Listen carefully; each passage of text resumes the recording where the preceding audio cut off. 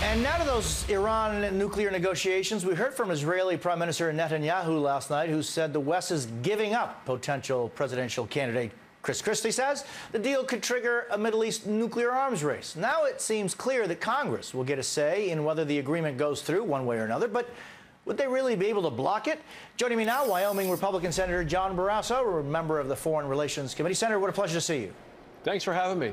So what is the realistic possibility that opponents could get enough votes to really stop that if indeed they decide to do it?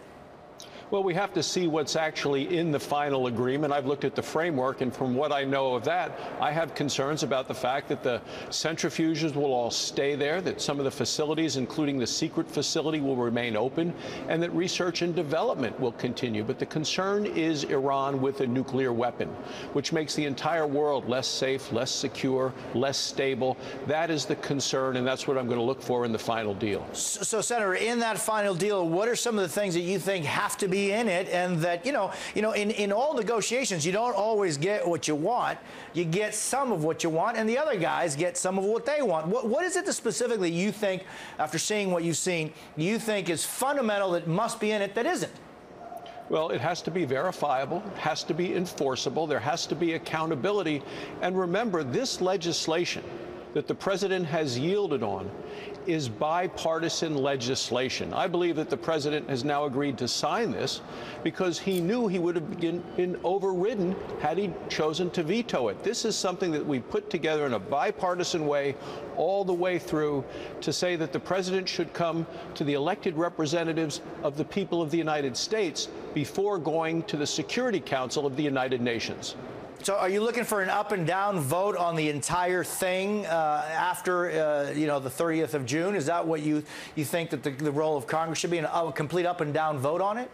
Well, it's going to be an up and down vote, or basically a resolution of disapproval, but it has to do with the money. It has to do with the sanctions that Congress, in a bipartisan way, have put on the Iranian government. And to me, that is what has actually driven the Iranians to the negotiating table in the first place. Sanctions put on by Congress. And Iran, they want the money. They want sanction relief so that they can then do trade, the shipping can be increased, they can export oil and sell that assets that have been frozen, they want the money.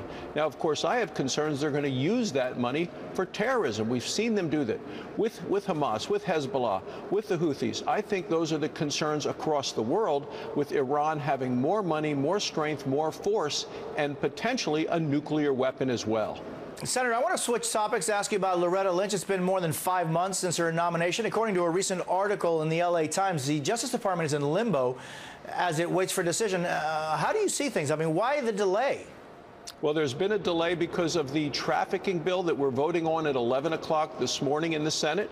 And we are then going to move from that to the Loretta Lynch nomination. I've met with her in the past. It was a very cordial relationship. I know that a number of Republicans have significant concerns, as do I, about her saying that the president's actions on immigration, his executive amnesty, her saying that that's legal, and I just don't think that it is. So I'm not able to actually support her nomination and plan to vote against her. Senator, I mean, is there any official that the president puts forth on that position or any other that would disagree with an act that the president has taken? It just doesn't seem logical that you would ask someone who the president has chosen, well, disagree with the president on these issues.